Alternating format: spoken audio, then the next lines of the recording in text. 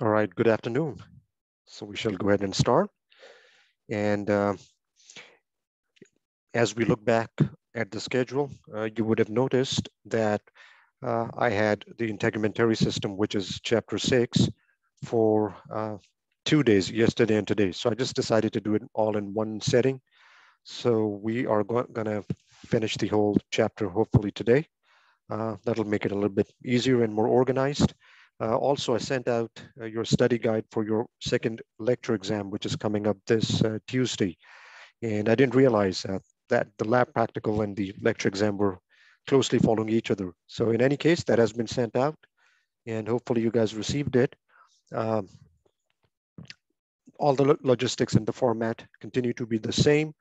Hopefully now you have a better idea of what things to focus on and how the exam is structured and what things to pay attention to during recorded lectures and things of that sort. So let me know if you have any questions, feedback, suggestions. As always, you have my email address. Um, so yes, one more thing that just I was reminded of was the case study. So that's something I will be sending out the guidelines for too. Hopefully the next couple of days over the weekend, I'm going to do that. And also I will be grading your lab activities from last week on Sunday. So that all is coming up. You still have some time to turn work in if you were unable to do that. I've updated your grades as far as your exam is concerned from Connect. So that should be on your Blackboard grade book. Feel free to check if you haven't already. And I believe that is everything that needed to be talked about. So we shall, without further delay, go ahead and start with chapter 6, and that has to do with the integumentary system, as you see here. So the word integument itself means a covering, right? So the integumentary system is your outer covering of the body, which of course is your skin, and the other associated organs, that would be your hair, nails, sebaceous glands, and sweat glands, okay? Hair follicles, of course. So they constitute the integumentary system. Now, some things to remember. What type of epithelium are we talking about when we mention skin? Hopefully you remember from our discussion on chapter 5, uh, keratinized stratified squamous epithelium, right? You have this layer of tough, durable, and kind of elastic protein called keratin, okay, which forms the outer boundary of your epidermis of the skin. It's made up of dead cells filled with keratin. And that is the perfect type of epithelium for giving you the best available protection against the outside world, pathogens, germs, infections, and also dehydration to prevent that. All right. Okay. On top of that, something else to remember is that the developmental origin of your integumentary system, and that would be what? Your mesoderm. So remember, we talked about the three germ layers, the ectoderm, mesoderm, and then the endoderm, right? So remember, the skin, the integumentary system, is basically derived from the outermost layer, ectoderm, which makes sense because ecto means outside most, and that's what the skin basically is. So that's what we are looking at here. Doctors who deal with uh, the skin, the human skin and its disorders and treatments are called dermatologists, as you can see here. And one of the highly sought after medical residencies, by the way, highly competitive, okay? Because the hours here are kind of nice and restricted, right? These doctors usually don't deal with emergencies. They pretty much have a 9 to 5 schedule, okay? Sometimes about 40 hours a week, if not less, and they get paid a bundle for their work. So it's nicely compensated as well, and therefore makes it one of the most competitive medical residencies to get into, right? Dermatology and other competitive residencies. So you might be wondering what are some other specialties that are hard to get as far as residencies are concerned, right? So the answer would be, you would have guessed by now, surgery in general, but neurosurgery, okay? Uh, cardiac surgery, of course, orthopedics, bones, all right, that's highly competitive too. Ophthalmology, eye specialty having to deal with the disorders of the eye, right? And of course, dermatology, okay? So these are some of the most sought after. And also, as it says here, your skin is also a visual indicator of your underlying health, okay? So not always true. I tend to disagree with that statement a little bit, such as we talked about what?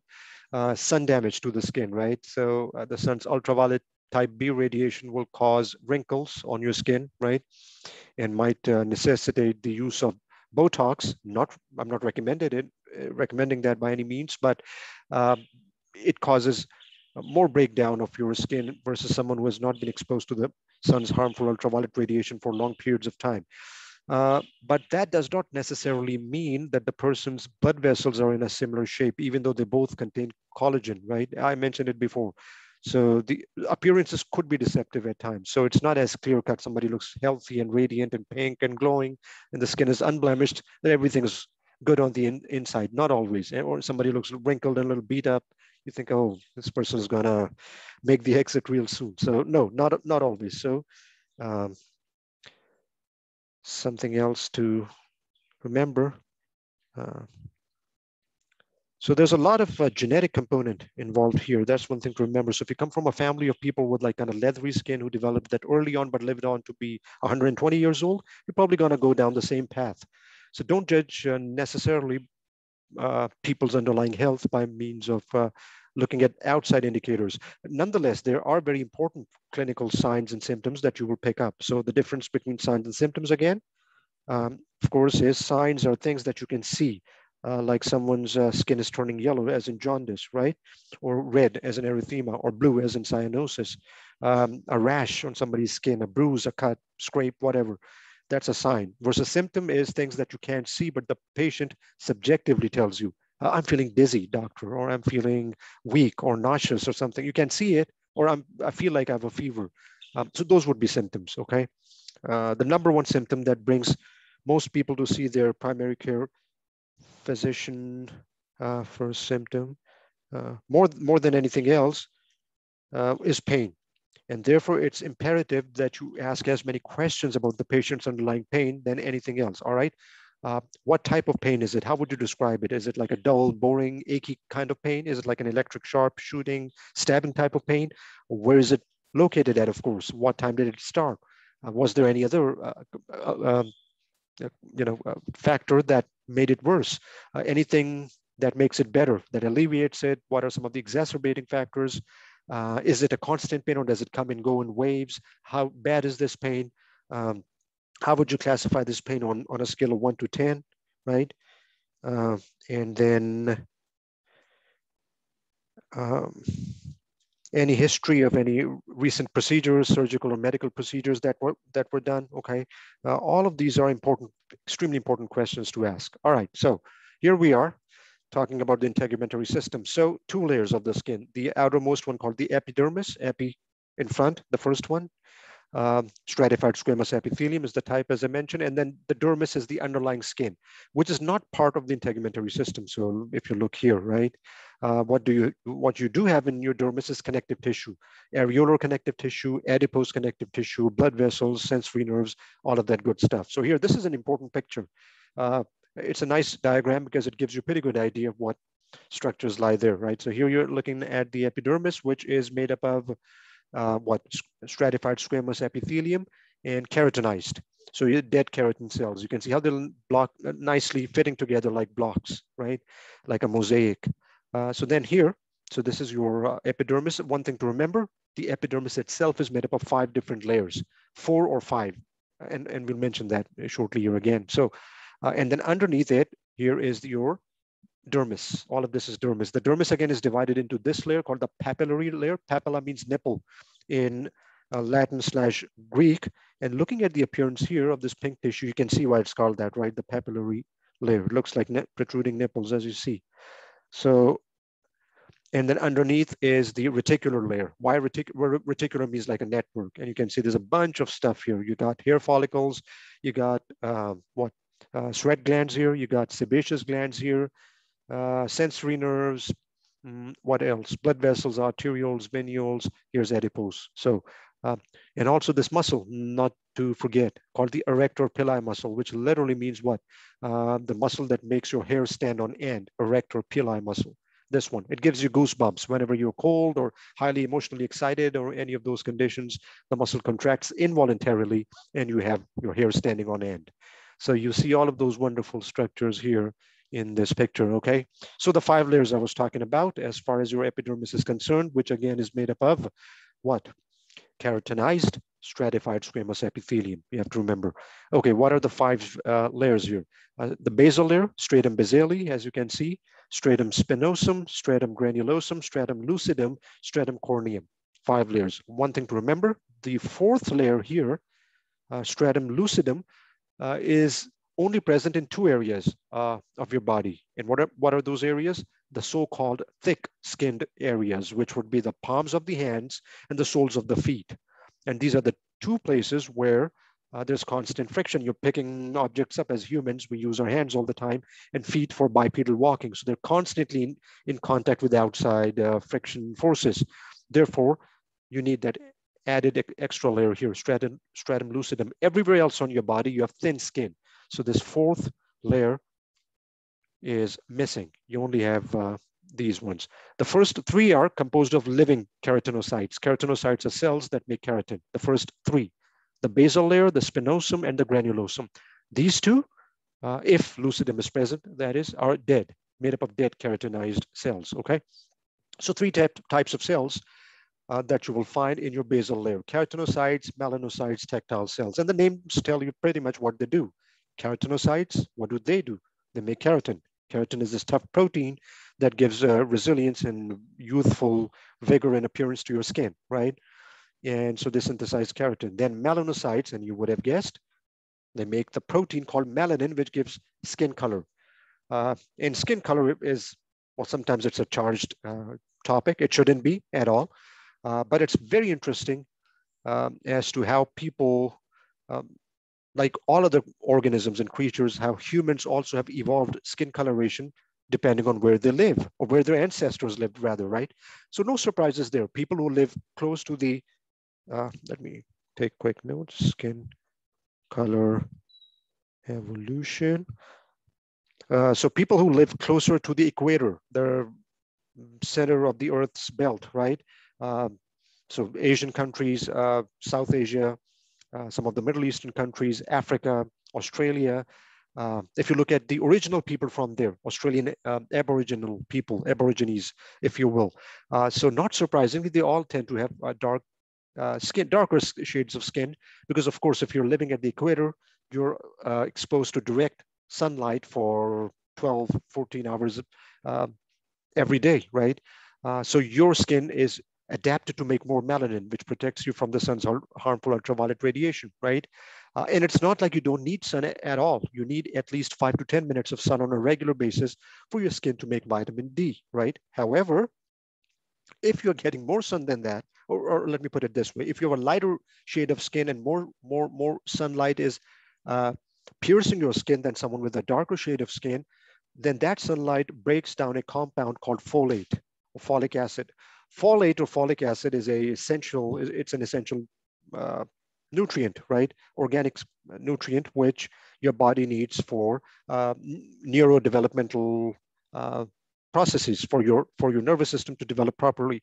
In fact, in pregnant women who are deficient in folate or folic acid, and the recommended dosage of folic acid is about 1 milligram per day, all right, especially for pregnant women. So they tend to have a higher incidence of delivering babies with spina bifida, a condition where the spine doesn't form properly or it's protruding to the outside in some serious cases, right? So too much sun and it destroys folic acid, right?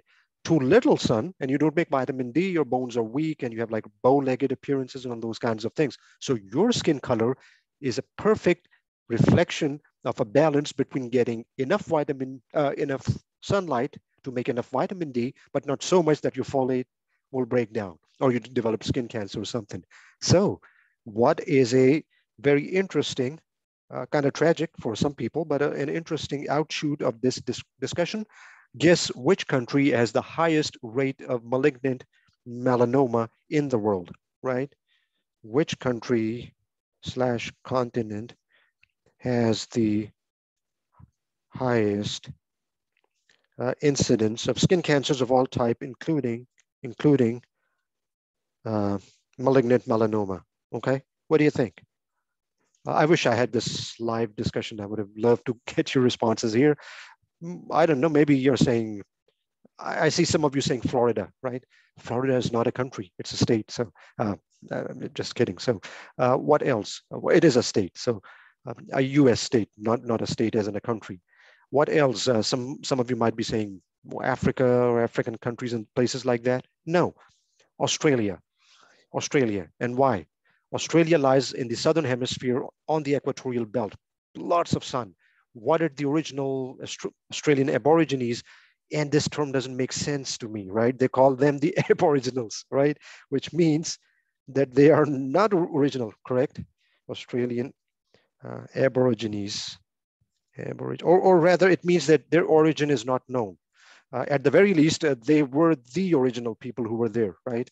Just like Native Americans were the original inhabitants of North America. But it seems like a distant memory. So the Aborigines, they were the original inhabitants of Australia, right? If you look at them, they have the perfectly adapted, nicely dark, rich skin color, which protects them from, which has that balance between vitamin D and folate, right? But then what happened that the British colonies started sending out people out to Australia. You know the history, right? So it was a penal colony. So criminals or people who were like undesired in Britain back in the day were sent to this continent called Australia. And so they created their own colony. And since they were of European descent, of course, they inherited the light skin.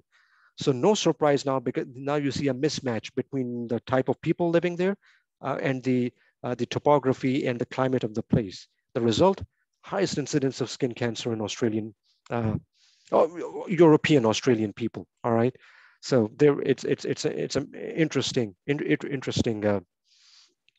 observation. On top of that, I myself have worked on a hypothesis. I call it the race hypothesis, and so I made some observations about things like how is it that light-skinned races seem to have dominated world cultures throughout, if you look in history, right? Whether it's the Persians or the Romans or the Greeks or then the Mongols even, right? In modern day societies, it seems to be that they have seem to have more sway. So I was thinking about this. What does skin color have to do with anything, right? About the world culture and all that. And then one day I had a eureka moment and it just kind of made sense to me. So I prepared that hypothesis. If any of you is interested in sharing that or rather having access to that, email me and I'll be more than happy to share that with you. All right, so anyway, so melanin is what that pigment is called, and it's made in cells called melanosomes, as you can see here, and they shield your DNA from ultraviolet radiation, very important. Then on top of that, you also have tactile cells here. Tactile means touch, so they're sensitive to touch, all right? So then we move up to stratum spinosum. It's called that, which literally means spiny layer, because if you look at it under the microscope in a histological slide, you will see this spiny appearance to this skin layer, okay? What you have here are cells called the Langerhans cells, and these are the phagocytes or the Pac-Man cells, if you will, of the skin. So they eat up any of the germs, pathogens, or debris that might be present there, all right? Even tattoos. So when you go for tattooing, you have to go deeper than this layer, than the stratum spinosum. If the dye is here, then the Langerhans cells are going to eat up and your tattoo is going to disappear pretty soon. So stratum granulosum, this is where keratin cells start to die off and form the upper layers like stratum lucidum. This one is only found on the palms of the hands and the soles of the feet, what is called the thick skin, as you can see here. Stratum corneum, the corny layer, it's thick and resilient because it's made up of keratinized dead keratin cells, as you can see. So if you read here, dry, thickened surface, protective against abrasions and infections. So here, this is what your skin looks like on a microscopic examination. What can you tell me about the origin of this piece of skin? Which body part do you think it came from? So if you were paying attention, your eyes would immediately be directed to this layer, which is labeled as stratum lucidum, and you will say, aha, that's the only layer which is found in only in thick skin. So this skin specimen is already either derived from someone's soles of the feet or the palms of the hands. All right, so and you have to play medical detective here. So there, we are looking at the differences between thick skin and thin skin. Okay, one more important clinical thing in this era of COVID, right? Lots of things going around about what causes it and how to protect yourself and whatever. I'll tell you what protects you the best. Just plain good old common sense and your gut instinct. It'll help you, right? I hope it will. Things like staying away from people who are obviously sneezing or coughing or sick and holding your breath. If you have to be in close proximity, wearing a mask, it does offer protection, right? Especially in the colder months, even more important, right? What else? Healthy diet, and nobody talks about that. Not here on the popular media, right? People on plant-based, vegan or vegetarian or pescatarian, which means seafood and vegetables primarily, right? Studies have shown consistently that people on vegan, vegetarian, and on pescatarian diets have either don't get infected, or if they do, they have very mild symptoms. 75% of the people have 70% less intensity subjectively of the symptoms, right? So there you go. What you eat is who you are. You are what you eat, okay? Nobody talks about that. Exercise, not many people talk about that either. Getting out every single day, walking, brisk walking, uh, doing yoga, swimming, tennis, whatever gets your heartbeat up on a regular basis, makes you sweat out, that will do it. Minimizing your stress will do it. And actually, I have a health mantra that I've come up with myself, and I will discuss it at some other time, that I use um, to minimize risk, okay? So in any case, what does that have to do with thick skin versus thin skin? Look at that. Thick skin, which is the palms of the hands and the soles of the feet, have no hair follicles, obviously, unless you're a werewolf, right? Werewolves, I think in mythology, are supposed to have hairy palms, right? I don't know about the soles of the feet. Maybe they don't even have feet, they have paws, who knows? But other than that, of course, you know that we don't have hair follicles there, right? Or sebaceous glands. So that is an important point. What does that tell you about what happens when your nose starts to itch, or you get this terrible urge to itch your nose, and it's the era of COVID, or even any time when there's influenza, common cold, all kinds of viruses going around, right?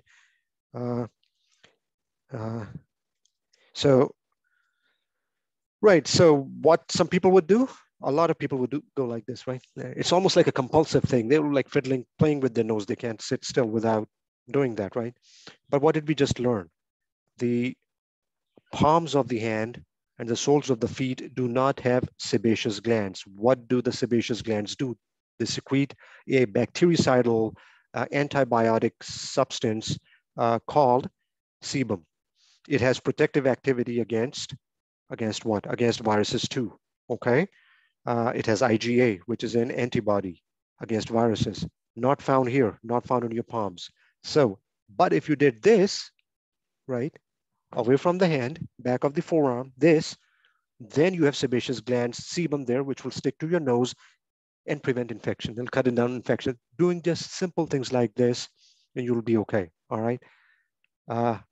Unfortunately, that's not what makes the headline news. What makes the headline news is the billion-dollar pharmaceutical drugs and vaccines and more chemicals that you need to put in your body, right? I mean, that's good. Vaccination, I'm not advocating against them or anything, but before you get to that point, there is so much more that nature has equipped you with to keep these conditions at bay, all right? So it's just plain good old sensible thinking. That's all that is needed here. So here's a discussion and a comparison between thick skin and thin skin. You can see the differences in the lack of stratum lucidum. It's not found in your thin skin. Okay, so skin color. What determines it? Of course, genetics and sun exposure, and also your diet, interestingly. So for example, if your diet is rich in fish, right? Such as if you're a pescatarian, right? Fish diet and skin color. So apparently fish has an amino acid called tryptophan, which tyrosine actually, which leads to tryptophan, which makes melanin. So hypothetically speaking, the more your fish consumption, the darker your skin will be, because more tryptophan, more tyrosine, more melanin there, okay? So that also influences your ultimate skin color. But most importantly, it's your genetics and it's your sun exposure, okay? Hemoglobin. So again, if you look at people who are light skinned and who live on like higher elevations, right? Let's say Scandinavian people up on the mountains or people from Colorado here, they tend to have this reddish tinge to their cheeks and to the body in general. And that's because when you live on a higher elevation, there's a lower concentration of oxygen. And how does their body physiologically respond to this? By um, pumping out extra hemoglobin and red blood cells to capture as much um, oxygen as they can. So that gives them that ruddy complexion, right? Melanin, we talked about that, of course. People who are albinos, albinism, which is a recessive trait. It's a recessive trait. So if your parents had a recessive gene on both sides and you happen to inherit that, that's when you become an albino. It could be complete albinism or partial albinism. In either case, you lack melanin in your skin and in your eyes. And it's not only humans, all creatures show this variation, all right? Okay, so, and then carotene. Now this is a yellowish orange pigment, which is derived from, excuse me, vegetables, which are yellowish orange, like carrots and squash and what else? All the vegetables that come to mind. So, and carotene also tends to accumulate in your skin layers, and you see that yellowish red coloration there as well. So here you can see your melanocytes, the melanin being produced. Here's this nice dark melanin that you see, okay? Okay, so here are we looking at some of the markings on your skin, okay? Skin markings, okay, what are they? A mole. So most people have them, right? Moles are simply hyperpigmented areas on your body, which are completely harmless. They might even be considered a sign of beauty in some cultures, and other traits are ascribed to them or whatever. But in rare cases, they can be of some concern, especially if they're changing their shape and their color and their consistency too fast. And we talk about what those risk factors and warning signs are shortly here. Freckles, again, are clusters of moles, if you will. Again, hyperpigmented areas, especially found on your sun-exposed areas, and more apparent if you are light-skinned. They can happen in any person, but they're more observable if you have light skin. Hemangiomas, benign blood vessel tumors like port wine stains and those kinds of things, again, completely benign. They're not of any concern. Friction ridges are your fingerprints. And you would have known this by now, that every single human being that has ever lived or will ever live on this planet has a different pattern of the fingerprints. So like arches and whorls and loops and combination appearances, as you see here. And remember, no two people have, no person within themselves has the exact same fingerprint pattern on their two hands. They're different. We also have sole prints or footprints, which are completely different in the 2 feet as well. Something to remember. Okay, so ultraviolet radiation and why it's important to use sunscreens, but I was just looking at this study, didn't surprise me much, but even sunscreens, 40 to 50% of those famous brands were found to have high levels of benzene, which is a carcinogen. It causes cancer, right? So interestingly, you're putting sunscreen to prevent cancer, which itself has benzene in it, which can cause cancer. So it's about balance. It's about homeostasis, when you really need it and when you don't need it. So yeah, these are some studies that were done as well. But ideally, if you're using a sunscreen, it should have a high enough sun protection factor, 15 or more, so that you don't get exposed and do not stand the risk of DNA mutations in your skin cells and malignant melanomas and skin cancers. As you trim your roses, a thorn penetrates your palm through all epidermal strata. What are the layers of the epidermis penetrated? So what were they? Stratum corneum, stratum lucidum, stratum granulosum, stratum spinosum, and stratum basale or basale. The process of keratinization, the bottom three layers have living cells in them, the top two are dead keratin. Why is it important? It gives protection in dehydration prevention capabilities to your skin. How does hemoglobin contribute to skin color? It gives you that reddish tinge. What is the function of friction ridges of your fingerprints? To help you grasp objects, actually, right? So fingerprints are kind of like, and footprints too. So your feet can be planted safely for bipedal walk. All right, then the dermis is up next. Two layers, papillary layers of dermis, as we talked about before, and then the underlying reticular layer of dermis. There you are.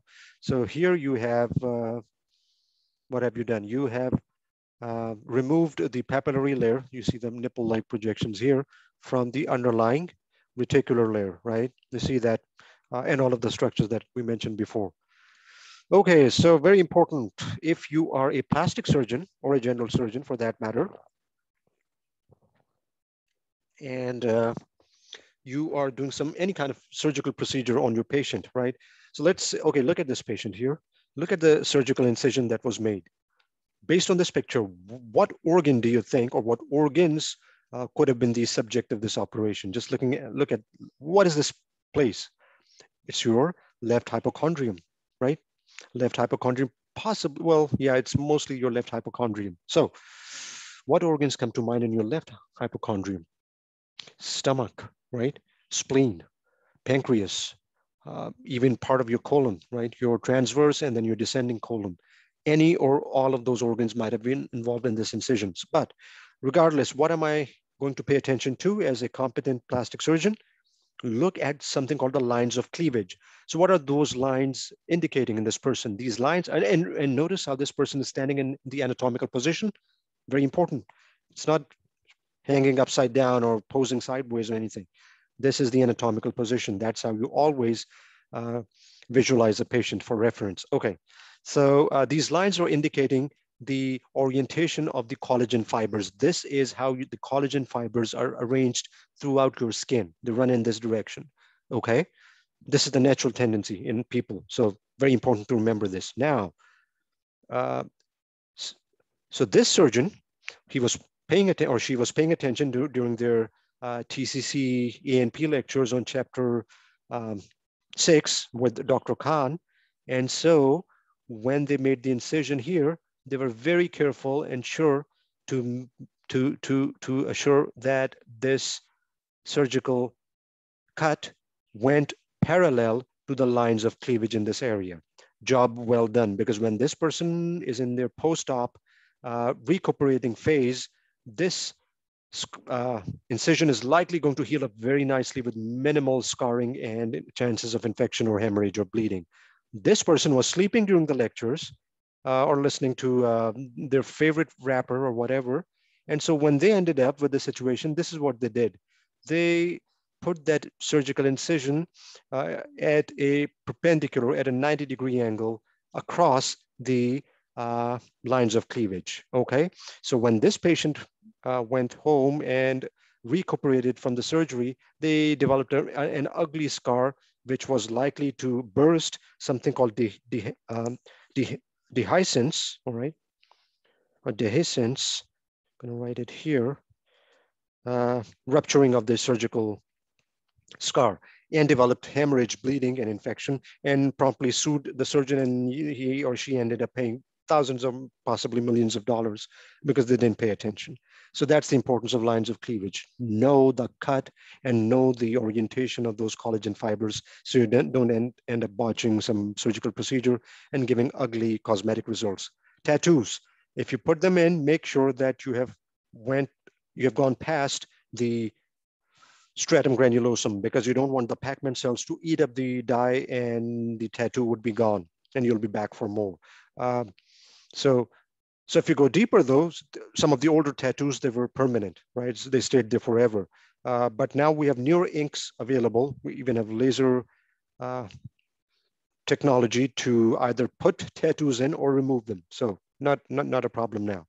Subcutaneous layer, all right, this is not part of your integumentary system, primarily made up of your areolar and adipose fat connective tissue. Here's the function: protection, energy storage, and insulation, and also common site for giving someone injections.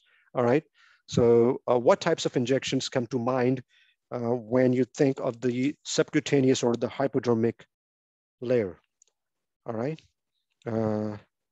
Injections in hypodermis. What comes to mind? And again, I wish we had this in person, but I hear some of you at least saying, hopefully, well, EpiPen, right? EpiPen for allergies, adrenaline. And some of you are shouting out, insulin. Yes, and that is correct. Insulin too. And some of you might even be saying contraceptives, birth control shots, birth control shots. And I would say, yes, yes, that's all true. Exactly. Yes, so those are the injections or which are administered in the subcutaneous area because as we mentioned and we saw in the picture, there's a lot of blood vessels in this area. So there's rapid diffusion and spreading of the drug rapidly throughout the system, okay? So compare and contrast the papillary versus reticular layer of the dermis. Papillary layer, nipple-like projection, reticular layer, lots of stuff there, hair follicles, sebaceous glands, sweat glands, whatnot, all of them.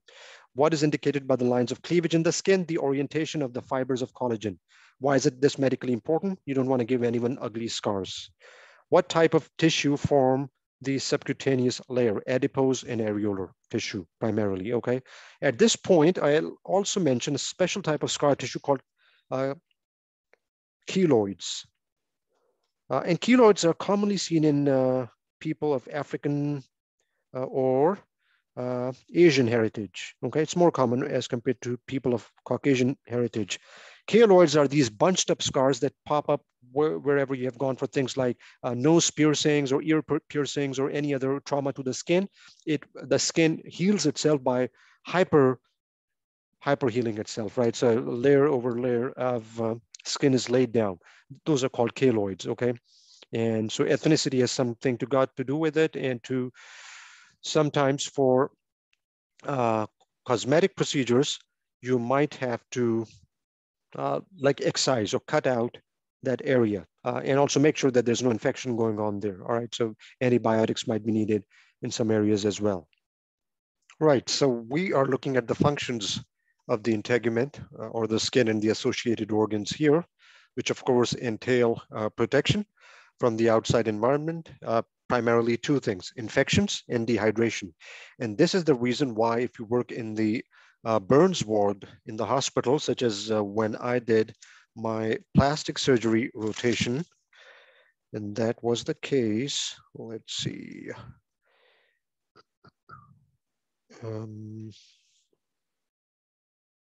Okay, here.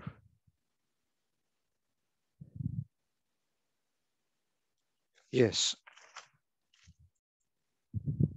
My plastic surgery rotation and burns ward. And this was my very last rotation for my first year of medical internship, all right?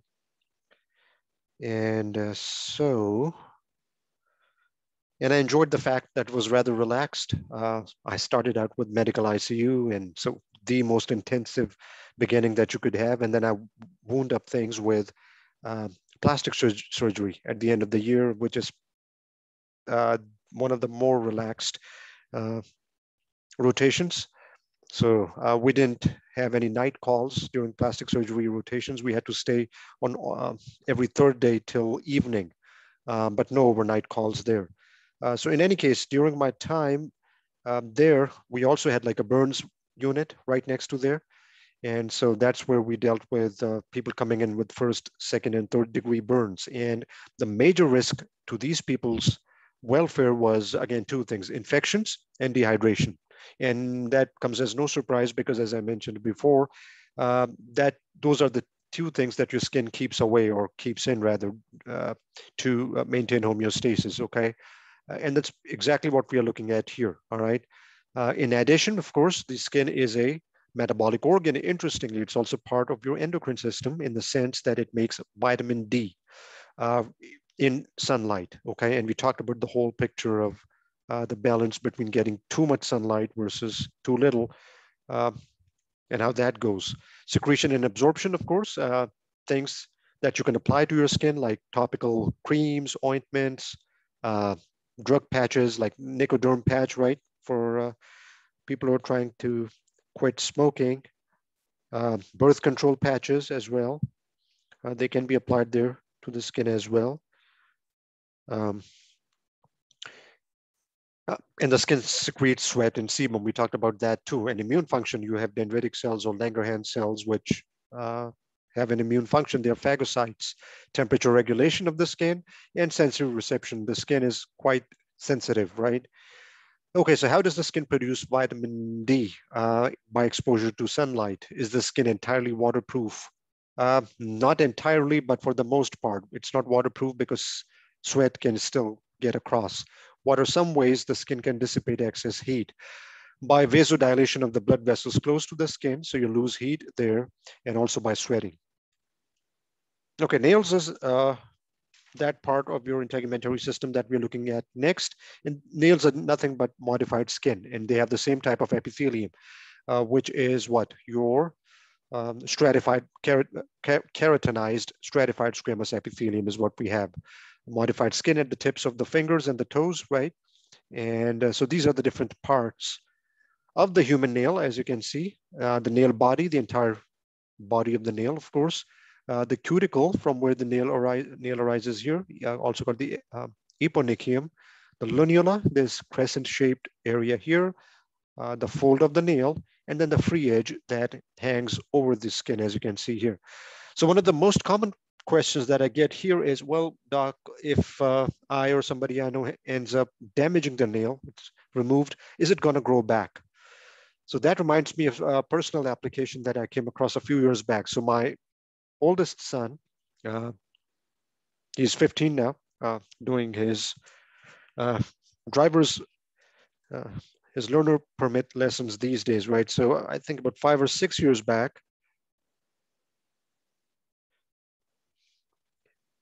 he basically got a gift on his birthday from his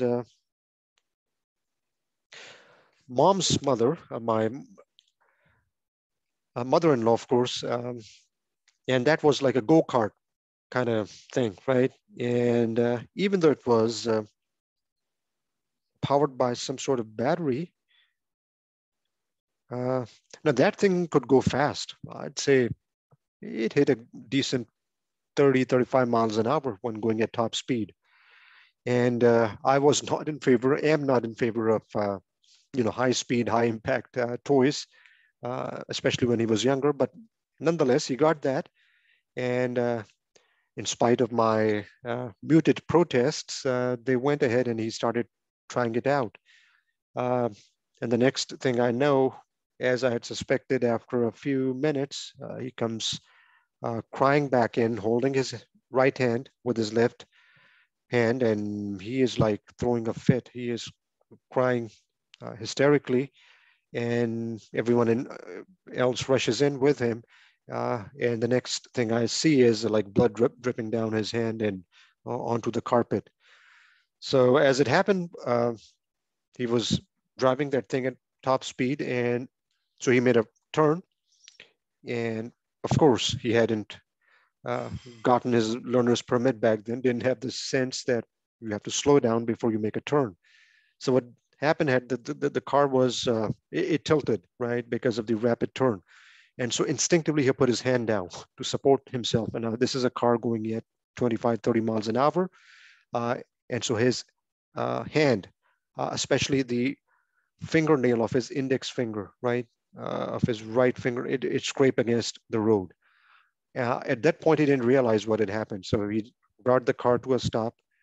And when he got down from the car, that's when somebody noticed it and said, "Hey, you're bleeding." And that's when he looked at his hand and he freaked out even more and almost fainted there, right? So then, of course, needless to say, I washed out the wound instantly, run cold water over it, and then took a look, and it seemed like most of his nail had been removed. I could see his entire nail bed. It was pretty badly mangled. It was bleeding too.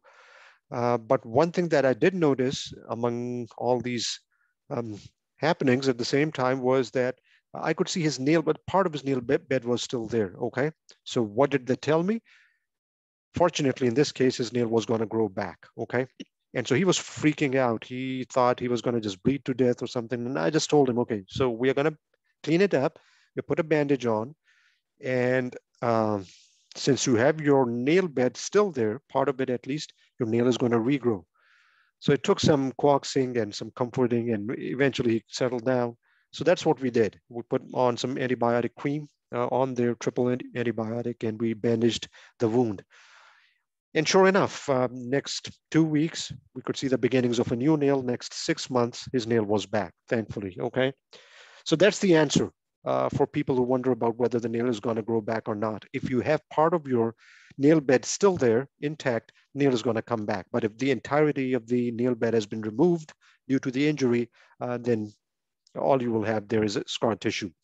So nails are also good diagnostic tools. There are many conditions that you can diagnose by looking at nails, like brittle nails. Okay, they break easily, could be due to malnutrition, could be due to vigorous activities and profession that you're involved in, right?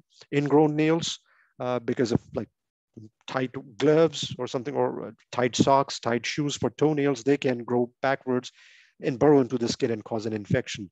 Onychomycosis, which is a fungal infection, the nails tend to turn yellowish. Again, when you wear your socks for long periods of time and you sweat, so fungus like warm, damp places, dark places, so you might have that infection there. Also, people who are diabetic, their immune system is not functioning as it should. They are also at higher risk for developing fungal infections. Yellow nail syndrome, you can also see clubbing of the nails, where the nails become like club shaped, right? They're like broader at the tips, club nail. And this is more common in people who are smokers and COPD sufferers, chronic obstructive pulmonary disease. They tend to have, so chronic smokers, if you look at their hands, you'll notice their fingernails, the clubbing of the nails is club shaped nails is what you will see. So clubbing of nails and COPD. All right. Spoon nails, the outer surf nail is concave. It's like a spoon. Okay. Spooning of the nails can happen as well. So all these kinds of conditions you might see. So hair is the next step, which is found everywhere on the human body, except for the palms and the soles of the feet, right?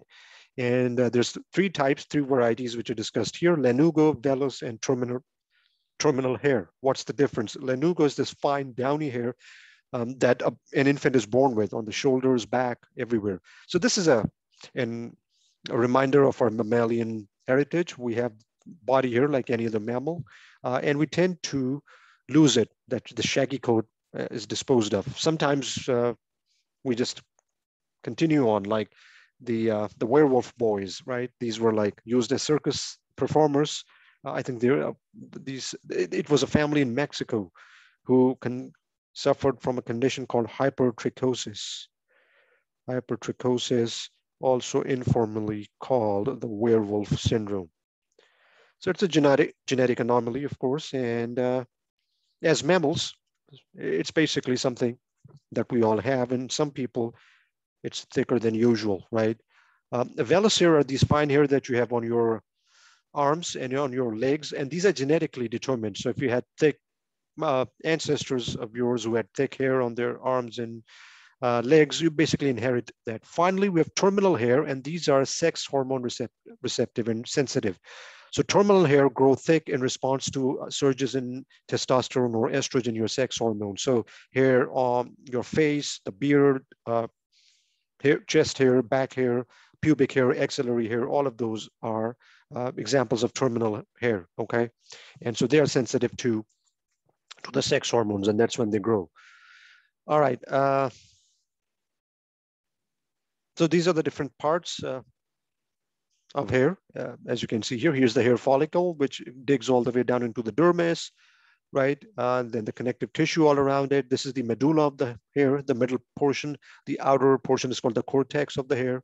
This dilated part is called the hair bulb. So you see all of those features here in this picture.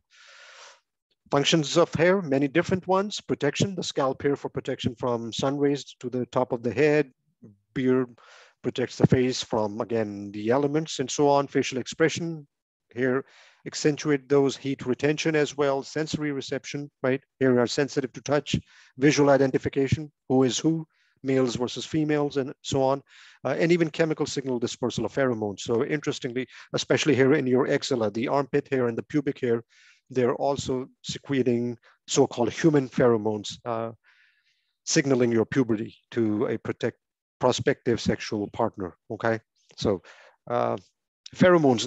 This is not body odor that we're talking about here, right? So it's your natural body smell after you've showered and everything.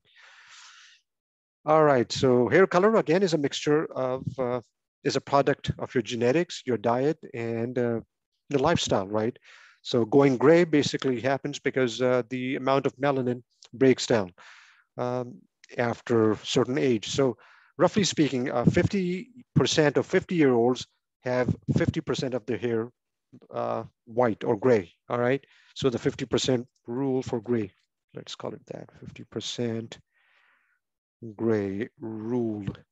And just look at your ancestors, all right? It's a genetic thing. So Caucasians in general notice the first grays in their late 20s, early 30s. For Asians, it's like late 30s, early 40s. And for people of African or Black descent, it's like mid 40s to late 40s, okay? All right. Hair loss, something called alopecia, as you can see here. It could be due to aging. So you have like something called male pattern baldness or androgenic alopecia. And that has to do with your testosterone levels and also your genetics and the genes that men inherit mostly from their mom's side. So look at your maternal uncles, all right?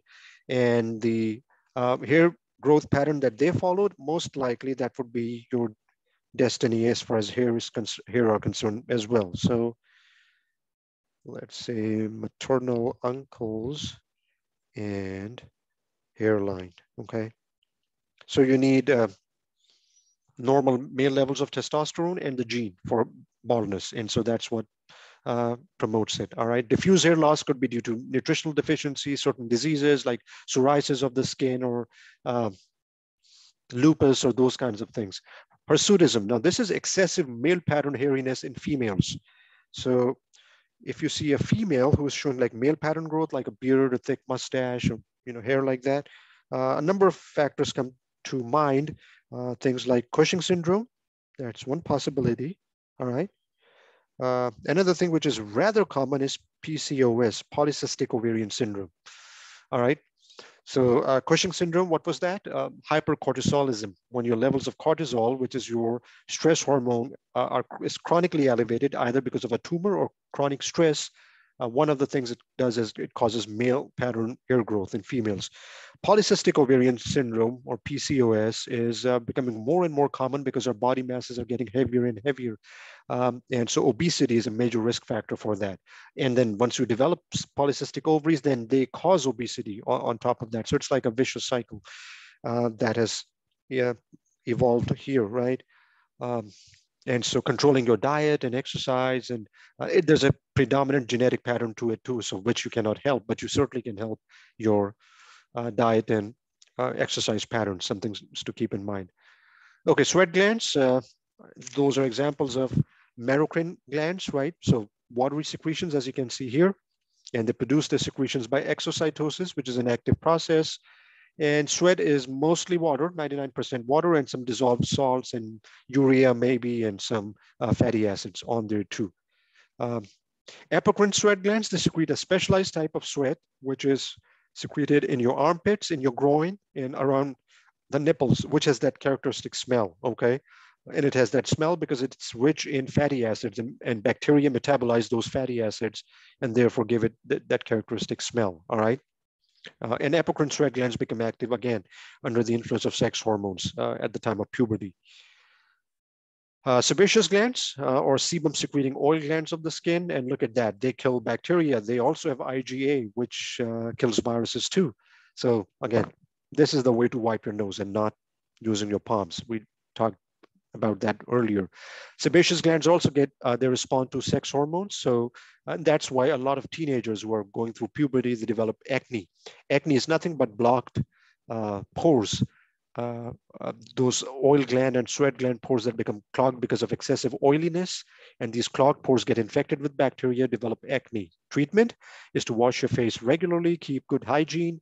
You can't do much about your genetics or your sex hormone levels, but eating healthy diet, staying away from things like chocolate and oily, greasy foods, protecting your skin from the sun, and minimizing stress levels, getting enough sleep. All of those are helpful measures that you can take. Ceruminous glands are wax secreting glands found in the external ear canal.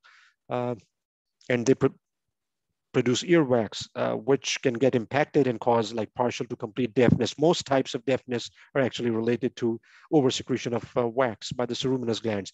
Mammary glands in females, again, are interestingly modified sweat glands. Only they secrete milk, modified sweat with nutrients on there. So here is a cross section of the exocrine glands of the skin. Again, exocrine glands, they're called that because they secrete their secretions to the external surfaces of the body, like your sweat glands and your oil secreting sebaceous glands, right? You see both of them here in this picture.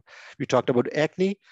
Some other medical treatments that you can use here is vitamin A-like compounds like retin A cream. So you can apply that, and it also helps with resolving the issue here. However, retin A is sensitive. It makes your skin photosensitive. So make sure you're not being exposed to direct sunlight if you have retin A, vitamin A-like compounds on your skin. And acne in some cases can lead to scarring if untreated, because these infections, infected pustules, they heal with scar tissue formation. What is the difference between the eponychium and the hyponychium of a fingernail? Eponychium is the top part, hyponychium is the part underneath. What are the three zones of a hair? The medulla, the cortex, and the bulb. How does hair function in protection and heat retention? We talked about that. How do apocrine sweat glands differ from apocrine? Apocrine sweat glands tend to smell because they have more fatty acids in them, and they are located in your armpits, groins, and around the nipples. What do sebaceous glands secrete? An oil called sebum, and it's secreted in the hair follicle. So the oil lubricates your hair. All right, so if you get a cut on your skin, how does your skin heal itself? Two ways, regeneration and fibrosis. Regeneration is by mitosis, and mitosis is cell division where your original cell, parent cell, divides into daughter cells, okay? Fibrosis is scar formation, like keloids that we talked about, right? So this is when your cuts and bruises and scrapes or whatever, they are being filled up with excessive amounts of collagen. So you get a scar. Scar is not functional. No hair will grow there, no sweat glands, and it tends to bleed and rupture open much more commonly, something to keep in mind, okay? So what happens if you get a wound, like a penetrating injury to the skin? Here's a picture. Here's the wound. Bleeding takes place, of course. These underlying blood vessels are cut. So here's your blood accumulation. And then these fibroblasts, the scar-forming cells, are spurred into action right away.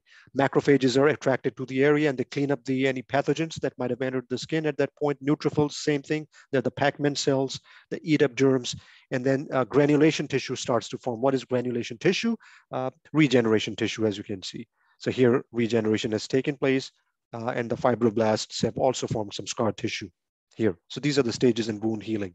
Psoriasis, it is an autoimmune disorder. Therefore, by definition, it's more common in females. Females tend to have more autoimmune conditions. We talked about that before. If rumor is to be believed, Kim Kardashian herself also has some degree of psoriasis, right? So I'm in the know because of my high school students. So they keep discussing things like that. So, right, let's see, Kim Kardashian health condition. So what happens here is psoriasis is all about dry, scaly, itchy skin.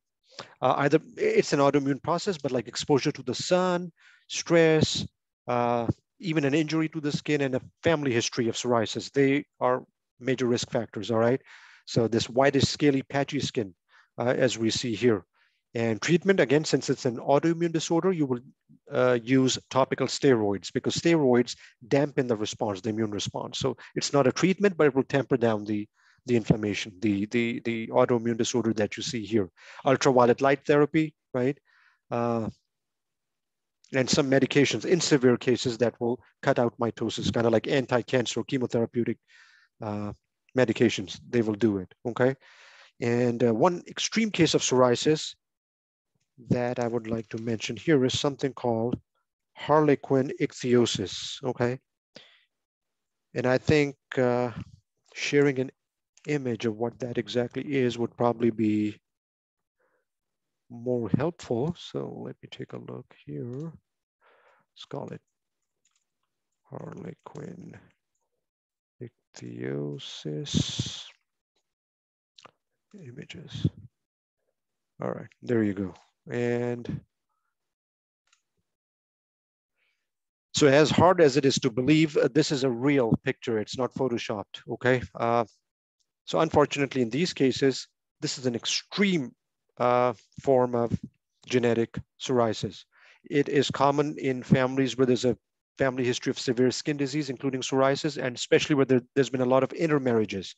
So some clans in the Middle Eastern regions, they have like outbreaks of more commonly, this condition is more commonly seen there, okay? And so as you can see, it's like fish-like ichthyosis. Ichthyology is the study of fish, right? So ichthyosis literally means like fish-like skin, okay? Fish-like. And harlequin were those old-time clowns and like jesters in a court and stuff like that. So because of the appearance here, so fish-like scaly skin, which is prone to cracks and infections, as you can see. The eyelids are so contracted that they don't even close properly, so the eyeballs tend to bleed. Unfortunately, as you see here, the mouth cannot be closed because of the tight skin all around. Same with the nostrils, as you can see, okay? So unfortunate condition.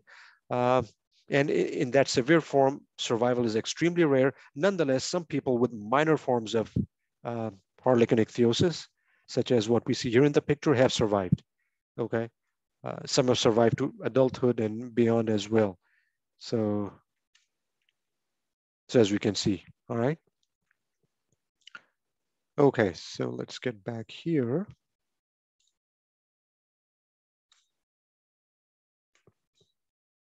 Burns. So we talked about 3 different degrees of burns, okay? First degree, second degree, and third degree burns. So what are they? First degree burn includes redness and pain to the area, all right? And it's restricted to your epidermis. Some epidermal damage is there, such as if you touched a hot object and moved your hand instantaneously, you might develop something like that. So not much treatment is needed there.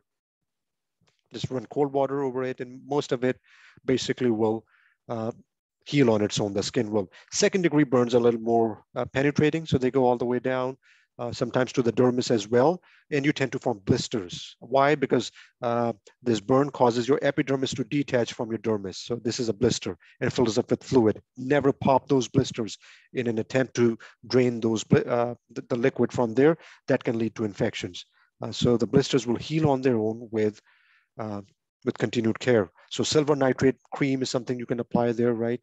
Keep the area good hydration for the patient. Sometimes IV hydration is what is needed.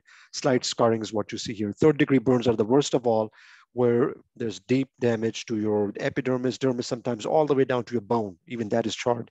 You see it in like firefighters and people who are in that kind of situation, right? And this is life-threatening because no skin is there. You need to graft the skin on. You need to keep them hydrated, IV hydration, and pain-free. That is what you need in these circumstances. Also, caloric intake. You have to feed them. Sometimes IV fluids like Ringer's lactate and those kinds of things. Okay, so and paradoxically, even though these are the most serious of burns, they are painless. Okay, they're painless because even the nerves that carry pain signals to the brain are burnt off. They're charred, so you don't feel any pain. But that does not mean that there's anything less about the severity of this and the grave consequences that you will likely face. And painlessness. All right, something to remember. So here's the treatment again: prevent dehydration, control pain management, and prevent infections. That's basically what it is. And removing dead tissue as well, something called debridement. So if there's like shrapnel and stuff, which is like embedded there. You have to take that stuff out. You have to clean out the wound because it's not going to heal otherwise. You're going to form granulation tissue, and the infection will fester for much longer. So that is what granulation tissue is when your wound is trying to heal. So it includes some dead cells, neutrophils, macrophages, and fibroblasts. When does it appear during wound healing of the skin? In the final stage of wound healing, right? All right, so all we need to know here is that the skin develops from your ectoderm, the primary germ layer. What happens with aging to your skin? It basically loses its elasticity, it becomes wrinkled. You're more prone to develop dehydration and infections because it thins out as well, as you can see here, right? You start losing hair as well. Ultraviolet radiation damage, the more sun that you have accumulated sun exposure over your lifetime, the greater your chances of developing wrinkles and thinner skin and even skin cancers, all right? Fair skin individuals at highest risk, we talked about that as well. There's 3 types of those skin cancers, right? There's malignant melanoma, squamous cell carcinoma, and basal cell carcinoma. The third one, basal cell carcinoma, is actually one of the least invasive cancers of all. In fact, my professor used to joke that if you were to get one type of cancer and you have to choose one, right? This would be the one that you'd go for, basal cell carcinoma, because it's localized, doesn't spread, and dissemination metastasis is almost never unheard of in these cases, right? So what you see with basal cell cancer is something called rodent ulcers. So these are like, they're called rodent ulcers because these are like wounds or ulcers on your nose or the corner of the mouth that almost look like a mouse or some kind of a rodent gnawed at it, right? And therefore the name rodent ulcers. And so that is what you characteristically see with basal cell cancers. Botox and wrinkles. So Botox, what is it? Interestingly, is derived from the most potent venom toxin in nature, the Clostridium botulinum toxin, okay? That's where the name comes from, bo from botulinum and tox from toxin, right? Botox. So this toxin will kill you. It causes botulism in young children and even adults. It causes muscle paralysis. But you can take the same toxin and dilute it with lots of water. And if you inject it in strategic places, it causes a paralysis of the underlying facial muscles. So therefore, when you make your facial gestures, since the skin is paralyzed, those wrinkles don't form here, okay? It's a temporary effect, but you have to go for these injections again and again. It could be a painful process. In rare cases, it might cause like infections, bleeding, or even paralysis, like a stroke-like paralysis of the face as well. So what are the 2 primary germ layers that form the integument? Primarily, it is your ectoderm, but the hypodermis is formed by mesoderm. How do ultraviolet rays contribute to skin aging? They cause breakdown and mutation of the DNA in your skin cells. All right, so there we have it. We are done with chapter 6. So use your study guides to prepare for your lab exam on Monday and lecture exam on Tuesday. I will be grading all your work on Sunday. Lecture quizzes are still there, so take them as we go. I will be sharing the guidelines for your case studies shortly here. And have a wonderful long weekend. I'll see you all virtually on Monday. So stay safe and have a great one. Bye-bye.